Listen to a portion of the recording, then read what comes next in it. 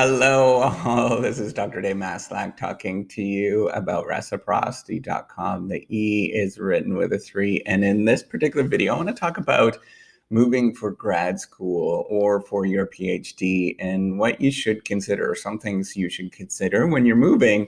So if you don't know me, I'm a professor of innovation strategy and entrepreneurship, and I created this whole reciprocity project, give back as much as I possibly can. There were so many people that helped me out along the way to become a professor. I decided to do something about it and pay the favor forward. So I did these. I created a sharing economy proofreading platform so you could get feedback on your writing. And now to get the word out, I'm doing all of these YouTube videos, which is crazy to help out other people. Anyways, so with that, you know what? Moving for graduate school is like one of those things that most people will have to move for graduate school. It's only a fraction of the number of people that will stay at the same institution that they did in their undergrad. So when I'm talking about graduate school, I'm talking about if you're doing a master's program or a PhD. A lot of the stuff I talk about on this channel is sort of related to becoming a PhD in some sort of way, but you go through the exact same experiences when you do a master's. And it's really, really common for a lot of people to move thousands of miles away. So if you don't know this, most professors actually move a lot. And this is kind of one of those things that is kind of an unspoken rule, or it's just extremely common. It's for people to move thousands of miles away on a regular basis when they're a professor. If you didn't know that, people do that all the time. They also will move overseas on a regular basis, if not sort of on a temporary basis, or on a more sort of serious long-term basis. And the reason is it's just knowledge changes and one place becomes hot. If you don't know that, it's sort of intellectually, there'll be places every couple of 5-10 years, there'll be a place that'll become hot. And the reason is that there's somebody that's really cool at that place, and it starts to attract people to that one particular place. And then it shifts because something else becomes cool, and then other people go to that place. And that's kind of normal, and that happens a lot. So even in academia, you have the same sort of experiences. And so we're pretty used to this kind of stuff. In my undergrad, I was fortunate enough to be part of they have a co-op program at the University of Waterloo, which is in Canada, and it's wonderful because every 4 months you move to a new location. You work for 4 months, or you go to school for 4 months, and you work for 4 months at a different location. So I moved all over Canada for that. And then, for graduate school, I stayed at my master's. I stayed at the same school at University of Waterloo. And then after that, I moved a couple of hours away. But even for my undergrad, I had to move thousands of miles away or kilometers away, depending on where country you're from, to go to do my undergrad. And that was one of those things. It's and then now I moved to the US. I now live in Florida, and work at one of the large universities in Florida. So, this is just part of the life. And so there's things that I've personally learned that you might like to understand and to learn along the way about moving when you're going into graduate school. That, there was no resource like this. There was nobody helping you, sort of giving you these kind of tips and stuff when I was going through. So that's the wonderful thing with YouTube, right? Is that I can share this kind of stuff. So first of all, don't feel bad if you're moving. It's just part of the process. A lot of people go through that. You're very fortunate not to move. In fact, I don't know a lot of people that actually don't move for their at whatever stage they're at, even if it's their master's or their PhD. But there's things to consider along the way. So the first thing when you're moving for your graduate program is most people actually stay in that location a lot longer than they think they're going to. So this is pretty much a universal law that I've seen. And you know what, there's actually psychological research on this. The whole planning fallacy thing is that we really underestimate how long we're going to be in one particular location. We think we're going to be there very short term, and so we make very short term decisions in those locations. But it often turns out you're there for an extremely long time. Every person in academia that is thought that they're only going to be at an institution for a year, they end up being there for 10. It's just one of those things, right? So even when you're doing a PhD, you might think you're only going to be there for 4. I only thought I was going to be there for 4. I was there for 7.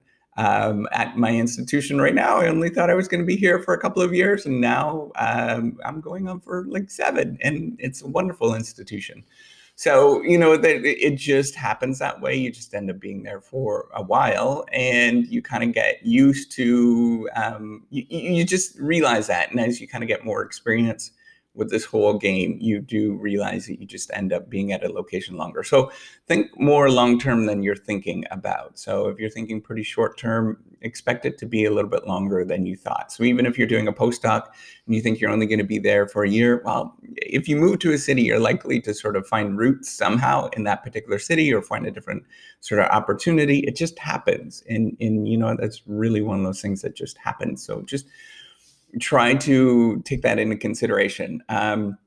So the second thing then, and this is kind of related to the first issue with people sort of being sort of short-term and thinking they're only going to be there for a very short-term amount of time, but think that you're actually, when you're there, kind of enjoy the surroundings. I've met a lot of people that have lived in certain locations and they've lived there a long time and they've never experienced some of the cool things that are at that particular location. Now, granted, I haven't did a lot of things where I'm at right now in Florida, but I would love to do some of those things and to sort of grow roots in sort of exploring those kind of different things. I've got little kids, so all of my stuff is playing baseball and stuff like that, right? So if you have the opportunity to go to venture around the city, I would encourage you to do that. When I didn't have kids, pre-kids, I guess that's PK, right? But anyways, before I had kids, we would go for drives and explore things around, or just go do things and explore what's the place we had to offer. And there's amazing places, even if it was kind of remote. So where I was at before was at the Ivy Business School at University of Western Ontario. And it's somewhat, some people would say it's remote. It's a pretty large city, but at the same time, it's kind of it's not close to Toronto or, a major city. And so people kind of discount that, but there's some really wonderful sort of farm communities and stuff like that were around the area. And we got to go to, there's really cool, there's this amazing place. It was, and I'm blanking on the name right now, but they had the Rosy Rhubarb Festival. And this is how awesome it was. The town itself is maybe 500 people, but we went to it, and what they had is sheep tic-tac-toe. So you'd actually put money on the tic-tac-toe board, and where the sheep would actually take a poop. Like, how awesome is that? So I had this little pen, and it was a tic-tac-toe board, and it would just wander around this pen, and whenever it take a poop, then you would win that prize that was in whatever the money was. Like, how awesome is that? You're not going to get that anywhere else. It's called the Rosy Rhubarb Festival because they celebrated having rhubarb every year, which is a wonderful, if you're not from North America or northern parts of North America, it's kind of a really tart, really sour kind of fruit sort of thing. It's like a cross between like a rooty kind of thing and a fruit. And you make pies and desserts and stuff with a lot of sugar. If you eat it, it's really tart. It's like a lemon, like that tart, but it's wonderful. But anyways, like, if I didn't travel around, I wouldn't have got the chance to explore that or go to maple syrup festivals with a couple hundred people. That wouldn't have happened. Or here we go to the coast and look at alligators and things like that. Like, that's pretty cool to be able to do that kind of stuff. And, if you don't take the time to go visit where you're at, you're never going to get a chance to do that. So a lot of people think that they're only going to be in a location for a little bit of time. Ends up being a long time, and then you miss out. And if you don't sort of travel around, you miss out a lot of things that are wonderful around you, like just life, right? At the end of the day, that's what it is. Just life things that are really special and that kind of keep you going forward, right? So the third thing I'm going to suggest you to do, and it's probably related to the next couple of ones, is just make sure that you invest in, it's a good iPhone or iPad or whatever it is, or, something that you can use FaceTime, Skype, to talk to the people that you have back home, right? And the people that back home. Because it actually is really helpful if you've traveled or if you've never traveled before, having that access. It really does make you feel like you're at home, and you can have a conversation. It's not quite perfect, but you do feel like you're there, and you can have a conversation with people that are, I talk to my mom and my family on a pretty, somewhat regular basis, as much as we can. And, and early when you're starting out and this is your first time away from home, talk to your mom and your parents or whoever it is that you need to talk to them a lot on that. And it's helpful. It works. And you kind of get over that feeling. The second thing, or the fourth thing that I would suggest is, if you need to travel home, travel home. Yes, there's some people that are going to be watching this that are traveling thousands of miles away or going overseas and, doing that whole adventure thing. But, every once in a while you do need to travel home. And, people do that on a pretty regular basis in graduate school. And you take, if you have to go back to India or if you have to go back to China,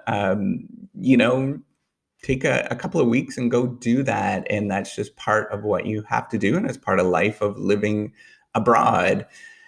I don't think any graduate advisor or supervisor is ever going to discount that in any sort of way. They realize that you need to go home and you need that you just need to be part of that community, right? And that's just part of it, especially if you have close relatives and things that you need to take care of.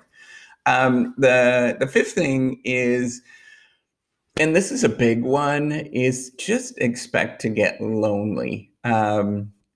It's going to happen, and you have to figure out ways to deal with that. And the worst day for me was always on Sundays.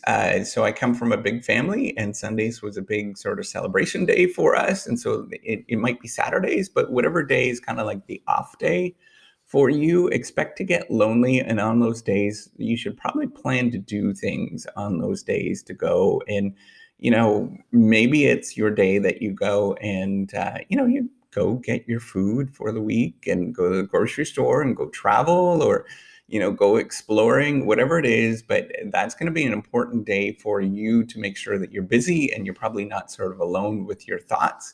Those are the days that kind of eat you up a lot. So just plan on that day is going to be your day. So you have to make sure you plan around all of that one day that's going to make you lonely. Know which day it is for you. For me, it was Sunday. It's probably lots of people. It's going to be Sunday just because that's kind of a down day for, not a lot's open and stuff. But it's also a wonderful day to explore or go out for breakfast or whatever it is, do the thing that you enjoy. That's it. So hopefully that helps you with moving for graduate school. I could do more tips and stuff like that. If you want, just put comments below. Let me know what you think. If there's anything else, make sure you do let me know. All right. So, and give me a thumbs up and do subscribe to the YouTube channel. All right. Take care and have a wonderful day. Bye.